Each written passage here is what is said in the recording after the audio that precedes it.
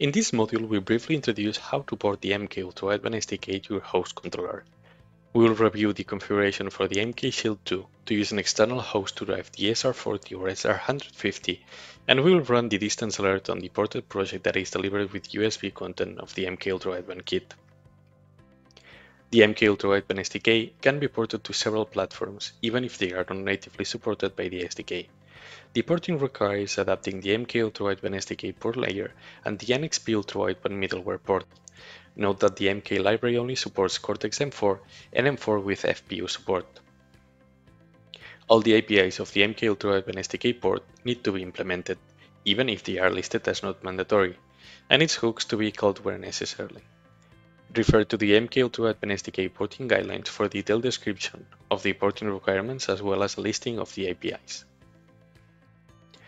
In this module, we will only review a selected subset of APIs. From the whole APIs, we selected MK BLE Advertising Start, which starts Bluetooth Low Energy advertising using the advertising data as configured in MK BLE set advertising data. Then the MK Ultra-Wideband Power On, which powers on the ultra-wideband chip. For the hooks examples, we selected the MK BLE Advertising Started, which is a hook to indicate to the MK library the host controller has started advertising. This MK BLE Advertising Start and its hook MK BLE Advertising Started represent the two types of APIs to port. The former needs to be implemented on the new platform and the latter to be called when the implementation is finished to identify the MK library. The NRF52840DK is a versatile single-board development kit for Bluetooth Low Energy and other technologies that brings applications to the NRF52840 system on a chip. This model will showcase the distance alert demo as previously detailed in session 2, using the NRF52840DK as a host controller. To use the NRF52840DK as host to directly control the ultra-wideband module using the SPI signals, the following configurations are required. J2 needs to be removed as the QN9090 will be powered off. The J401 jumper needs to be set in position 2C because it is selecting the ultra-wideband module to be enabled by the NRF52840DK. The J402 jumper needs to be set in position 2C as well to communicate with the ultra-wideband module, that is to route the signals required for the communication with the ultra-wideband module to the Arduino pin header. Finally, the J100 will be set to position 4.5 to select the NRF52840DK to supply power. For the NRF52840DK, ensure that the switch 9 is set to VDD and switch 6 to default, and power it off to avoid any issues while adding the MK Shield 2 by setting the switch J2 off. To route the SPI signals from the SR150 module, plug in the MK UWB Shield 2 to the NRF52840DK by using the Arduino headers as shown in the image.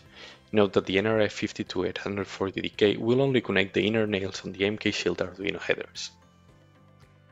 Now that we have everything set up, we'll run the distance alert by using the NRF52840 as the external host. In the following section, we'll cover first, how to install the Sega Embedded Studio, as this is the IDE recommended by Nordic and it has a free license when using their products. Once we have it installed, we will import the project delivered with the MK UWB kit to the Sega Embedded Studio. Next, we will review the selected ported APIs in the project, and finally we'll run the distance alert use case. To install the Sega Embedded Studio, we will go to the Sega official page and download the Sega Embedded Studio. Here we select the version 542 and we start to download. Once it has finished downloading, we start with installation.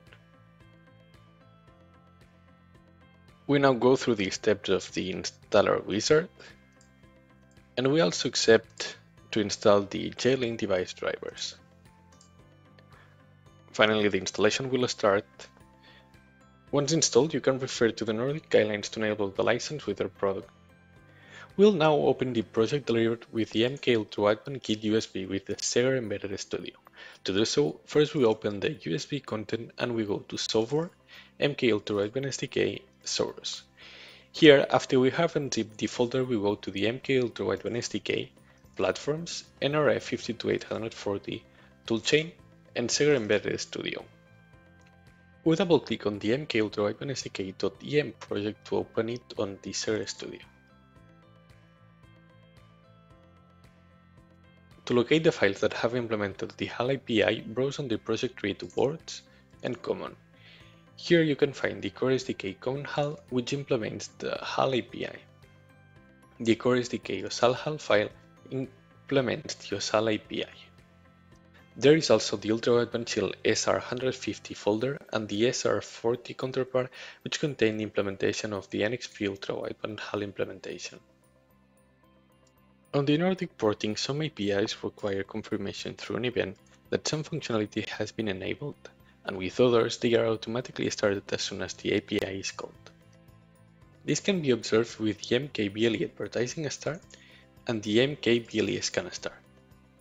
The former needs the event to confirm that the advertising has started, and the latter, after immediately calling it, it has already started. In the Core SDK Common HAL, we can find the MK BLE advertising start implementation. We can see how we first call the advertising start, which is an API provided by the Nordic SDK. This API will only confirm that the advertising has started through an event, so in case it fails to start, we call the hook to indicate failure. We can now go to the BLE lowbar_m.c file, which contains the hook. In the BLE lowbar_m.c file, we can see how the MK BLE advertising started hook is called to fork the MK library when receiving confirmation that the advertising has started. In the Core SDK shield HAL file, we can find the implementation of the optional HAL MK ultra-wideband power on. For this port, it is implemented. However, if it were not implemented, we would still need to declare the function and keep the return MK ultra-wideband success line. Now that we have reviewed the APIs, we can proceed with the distance layer demo. To run the distance layer from the PC shell, review session 2 for the dependencies and the required installations. Once it is correctly configured, find the COM port for the NRF 52840, which will be identified as a J-Link CDC word, and save it. Now let's run the PC shell using the before mentioned port.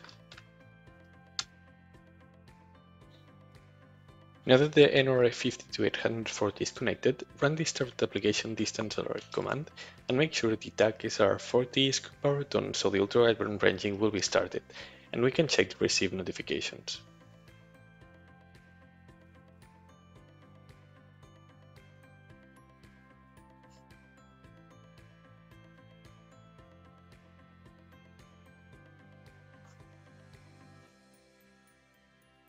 We have now completed the fourth session, so let's review one last time the presented key concepts.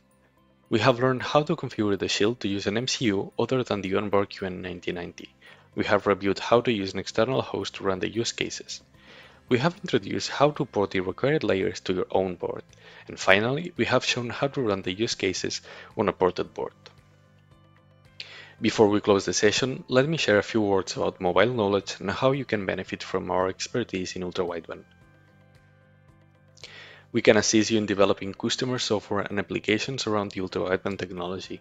If the MK ultra-wideband library fits your needs, we can license it for commercial purposes.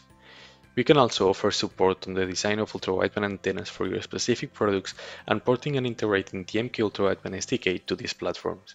This may include bringing up secure ultra-wideband ranging between your devices. We can also help you optimize the angle variable readings. And in general, you can rely on mobile knowledge for developing the use cases and software that fit you or your customer needs.